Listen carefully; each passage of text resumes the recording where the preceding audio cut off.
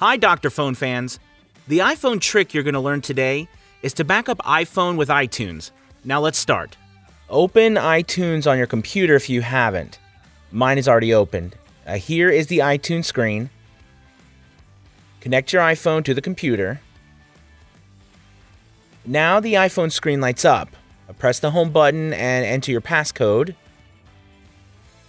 Here appears a tiny phone icon. That means your iPhone is detected by iTunes.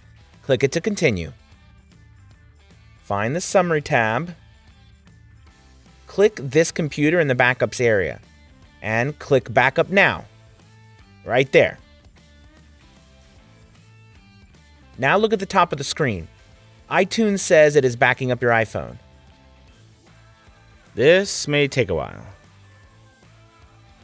And now the blue bar on the top progresses so fast. Not bad. This is the real backup progress. Okay, the progress bar disappears, and the Backup Now button turns black again. The new backup time is displayed just below after a successful backup. Thanks for watching this video. If you have any other questions, leave them below in the comments section. Thumbs up this video if it helped you out.